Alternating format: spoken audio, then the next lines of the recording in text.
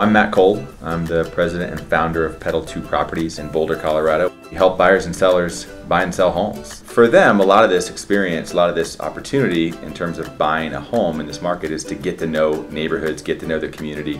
And from the backseat of a car, it's tough to do that. When we're showing clients where we're going to look for properties that day, it's nice to put it up on a big screen or put it on our laptops, just get the sense of what houses are we going to see today. So they have a mindset of what to prepare for. In doing so, it's fun to use Street View because you get a sense already of what the view is like from not only the front of the house, but do a reverse angle look back on the property, what's nearby in terms of coffee shops, daycares.